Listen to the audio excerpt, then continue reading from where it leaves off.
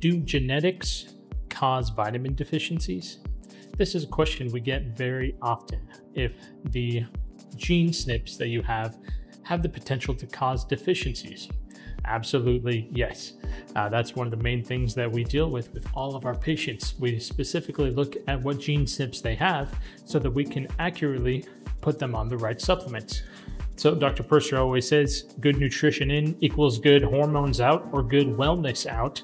And so that is definitely controlled by your genes. What deficiencies do you have inside of your cells? And so let's talk about a couple different ones that may be causing you certain deficiencies.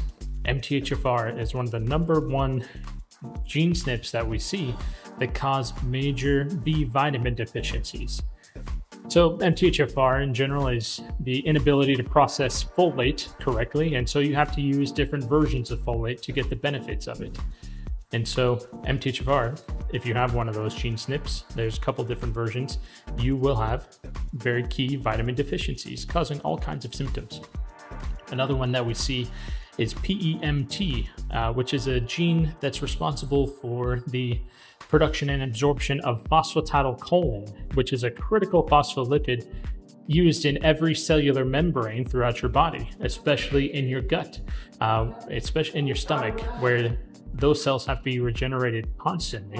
If you have a PEMT deficiency, you will have very low levels of phosphatidylcholine. And so you need a supplement and help your body out where it doesn't have what it needs. Another major one that we'll see is SOD or superoxide dismutase, SOD 1, 2, or 3. If you have any one of those gene SNPs, you're going to have very low levels of either SOD 1, 2, or 3. If you're low in superoxide dismutase, you're going to have a lot of oxidative stress and oxidative damage. SOD, is the frontline defense against the superoxide radical.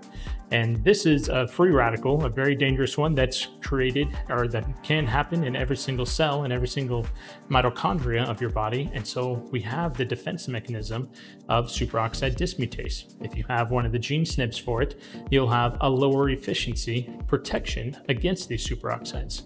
So do genetics cause vitamin deficiencies? Absolutely yes, but there's a lot that we can do to help them. Reach out to our office, get our gene testing, get our CMA intracellular testing, and that is the perfect place to start for everything that we can do to help you. Reach out. Thanks.